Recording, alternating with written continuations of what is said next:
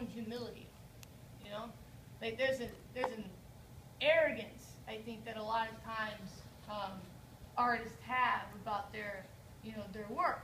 And that's understandable. I've had a lot of arrogance about my work in the past,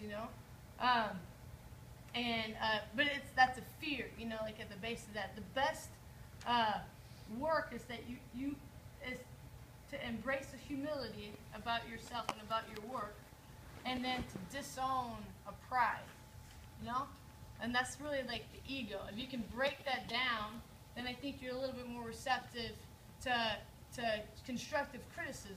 Now, you can still be confident about your work, you know what I mean? If you come up to somebody and you're like, hey, I got this piece, you want to listen to it, I want you to tell me what you think about it.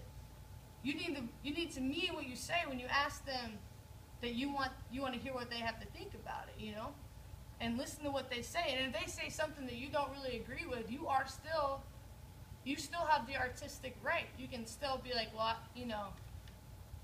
I hear you, but I think I disagree with this. I'm gonna go this way. You gotta really hear. It's gonna make you a better writer, artist, thinker,